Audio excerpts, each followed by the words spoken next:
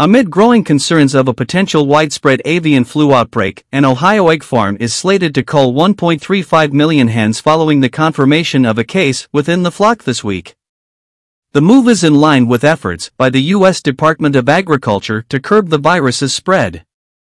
While the early 2022 epidemic has shown fewer instances of the virus among wild birds, the overall toll on the poultry industry has been substantial, with 8.1 million birds culled this year.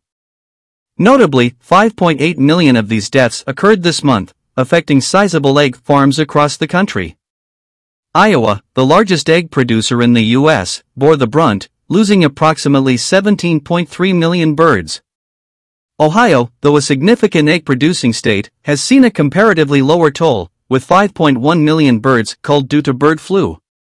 Avian flu cases have surfaced in various states, including Minnesota, Maryland, South Dakota, Wisconsin, Georgia, and California. The most significant incident this week involved the culling of 198,200 chickens at a Maryland farm. In 2022, a staggering 58 million birds fell victim to the epidemic, with wild birds acting as vectors through their droppings and nasal secretions.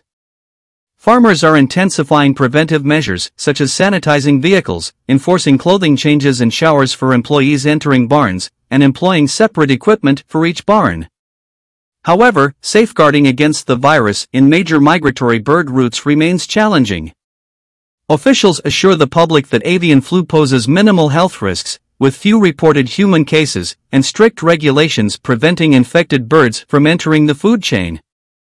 Adequate cooking, reaching 165 degrees Fahrenheit, 73.89 degrees Celsius, is emphasized as a reliable means of eliminating any viruses present in eggs and poultry.